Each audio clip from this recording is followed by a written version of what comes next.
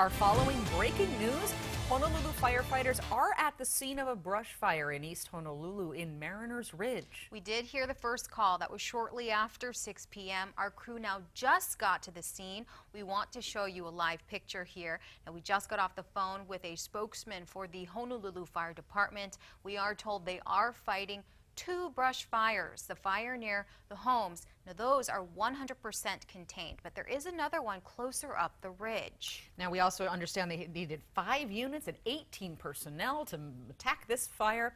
We will bring you more information as it becomes available. Let's send things back to Justin at the